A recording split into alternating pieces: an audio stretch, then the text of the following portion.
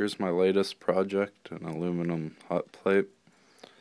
Over here on the controller box I have an Omega CN132 PID controller with the power switch. If you go ahead and open this up, see the controller and the power switch in there, along with a solid state relay and a couple fuse holders over here. You have the power cord on that side. Over here we have the power connectors for the heating strip and the thermocouple, which comes along over here to the hot plate. Top piece is a 1/2 inch aluminum. The size is 4 by 5 inches. I have 2 heating strips in there. I'll fold it up. In the back here you can see the thermocouple goes into the center of the aluminum. So I'll go ahead and throw the case back together and we'll turn this on.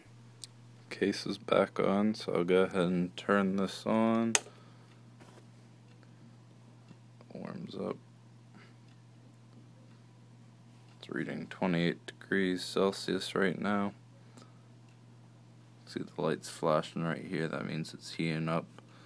If you hold both these in, you could adjust the temperature. I'll put 190, which is the melting point for 6040 solder.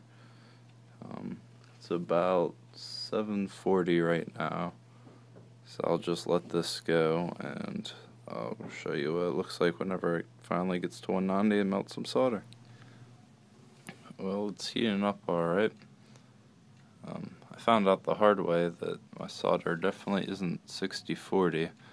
Heats up a little bit quicker at about 180 Celsius. It's 179 right now. You can see it beginning. Pretty even heat distribution. They all seem to be melting about the same time. It's at 181 right now.